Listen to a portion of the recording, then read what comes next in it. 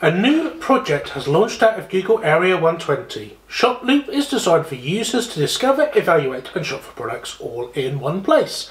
The project stemmed from a commute made by the general manager of Area 120.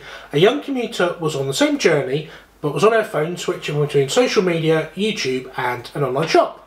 She had seen someone promote a product but wanted to see the reviews on YouTube and then look it up on an e-commerce site to buy it. This is the issue Shoploop has been made to fix. Instead of using 3 apps, Google wants you to use one. It is a feed of vertical videos that are no longer than 90 seconds to help you discover new products in an entertaining way. Video content will vary by creator, but it can be anything from a vlog, a step-by-step tutorial, or even a commercial style with product pop-ups. Content creators on the platform show you how to use the products as well as practical tips. On one platform you'll be able to see and learn about the product, see it in use and then be able to click a direct link to complete the purchase or save the product for later. You can also follow your favourite creators and share them with your friends.